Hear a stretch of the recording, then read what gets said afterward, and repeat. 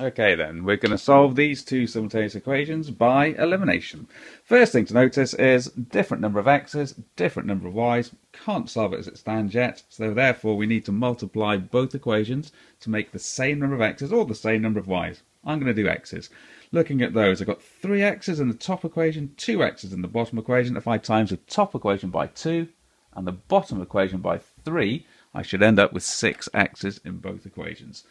But if I'm timesing the top equation by 2, everything needs to be multiplied by 2. 2 times 3x, 6x. 2 times 2y, 4y. 2 times 7, 14. Similarly on the bottom, I'm multiplying by 3 this time.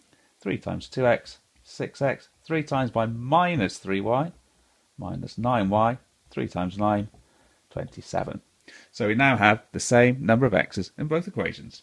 My next step is then to eliminate them. And I know a lot of you use the DAS method, different signs add, same sign subtract. And that does help you work out whether it's adding or subtracting the equations.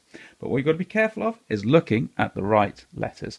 And I'm looking at x's this time because these are the same number. Those signs are the same, so I subtract. So let's do that. 6x, take away 6x. X's disappear, fine.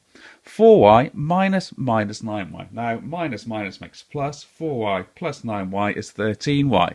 But I know a lot of you struggle a little bit with the directed numbers, so you can just stick it in your calculator. 4 minus 9 equals 13. So 13y is equal to 14 minus 27.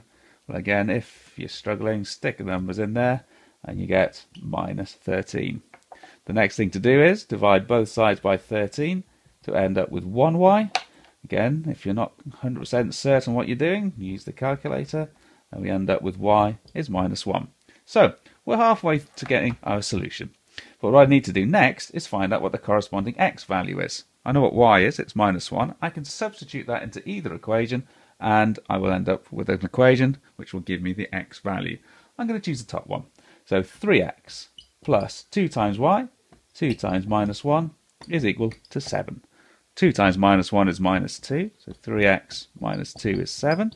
Add 2 to both sides, and we get that 3x is equal to 9. Divide both sides by 3, and we end up with x is equal to 3. So there is my solution. X is 3, y is minus 1. But I can check this, and it's a good idea to do so, just to make sure you've got the answer right.